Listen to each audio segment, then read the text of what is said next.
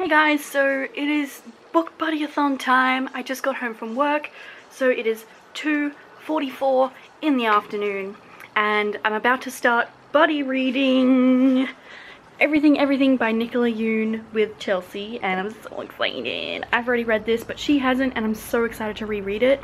But also, when I got home, I had a package waiting for me. It's from Penguin Random House, so I'm really excited and I'm gonna open it. Okay, so I opened it and it's The Fate of 10 by Pittacus Law. I don't want to read this because Pittacus Law is James Frey, and he is an evil, evil man who rips off authors and takes their money and steals their ideas.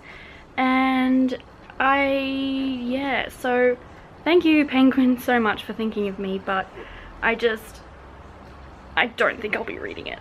I'm so sorry. So I'm currently in the middle of The Jewel by Amy Ewing, and I am on page 136. So I think I'll be reading the rest of this throughout the readathon because I don't really want to stop reading it, but I will stop reading it for now to read my baby. I've also just eaten some really delicious McDonald's. Hey Luna! Hey Luna! You're not a cat, you don't need to groom yourself. How many times do I have to tell you? Luna and I are totes ready to start reading. So I'm just randomly outside waiting for Luna to go to the toilet. She's my dog, by the way. That's weird. Yeah, so Chelsea and I just finished discussing over Skype Everything by Nicola Yoon, which is the book that we just bloody read together. It was my second time reading it and I loved it so much. It's still one of my favorite books of all time, and it's now one of her favorites, and I'm just so happy that we read it together. It was so much fun. It's one book and one challenge down, so awesome. For now I will just keep reading The Jewel until I finish it, and then after that I think I'll start reading Saga and it'll be great. Hey guys, so it's actually day 3 of the book buddy-a-thon today. I didn't get to update you guys yesterday because I actually woke up with a migraine, and I was supposed to work yesterday but I couldn't really do anything for half the day. I stayed up till like 11:30 and I finished The Jewel by Amy Ewing. And I have to say, like, the first 2/3 were so good. I just loved it. But then the last third, it just fell apart. The insta-love was just awful, and there was just so many things wrong with that last third. It was just, yeah. On Goodreads, I originally gave it 2.5, but I've put it up to 3 stars because I did really enjoy the first 2/3. But yeah, I'm not sure what my final rating will be, but I'll go over that at the end of the month. But anyway, like I said, it's day 3. I'm about to go to university because I have a class today, and then after that I have another assignment to do. But I do plan on reading at least Saga Volume 1. Okay, so it's now 7 PM on day 3, and I had uni, and I came home and I did some work, and then I reread Saga Volumes 1 to 3. So rereading Saga Volume 1, I completely just forgot how freaking perfect it is. It's just the best. It's just so good. So yes, I reread this one, gave it 5 stars. Reread this one, gave it 5 stars. Reread this one and actually lowered my rating surprisingly to 4 stars. I don't know, just the bits with the journalist guys who live underwater, I just found them really boring, and I just always wanted to skip over their parts for some reason. And yeah, I just felt like there was a lot less action in this one, but I still loved it. So 4 out of 5 stars. And then for the first time I read Volume 4, which I also gave 4 out of 5 stars because it feels like it's turning into like a drama series instead of a sci-fi action series. I'm like, guys, yeah, I don't know, it's just a very different tone, and I hope it changes soon.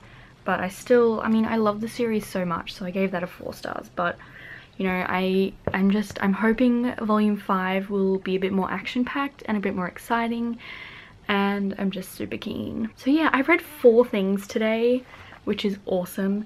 So I've only got 1 challenge left to complete.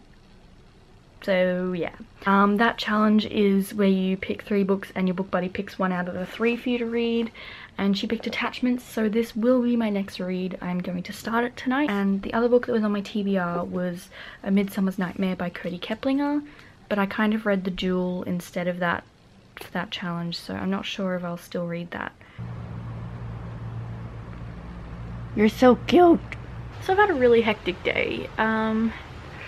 I've just been doing an assignment that's due really soon and I'm just trying to power through.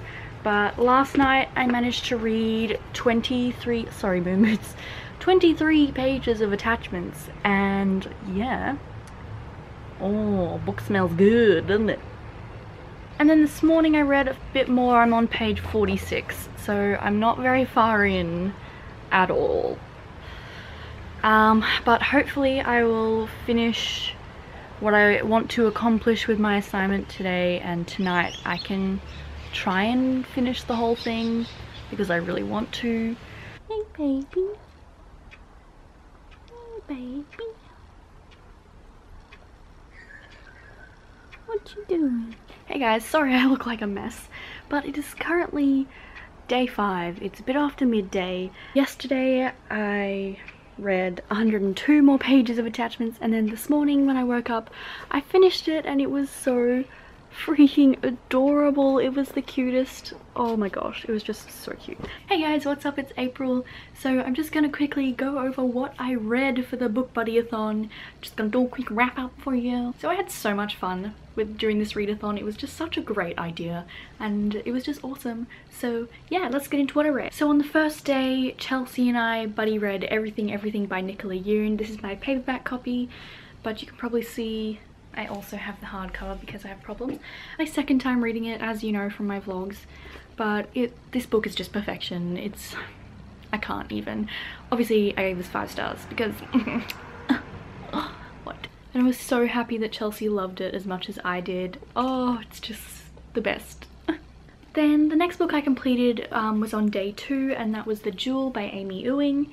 This is the first book in a dystopian trilogy, and the second book comes out on the 6th of October.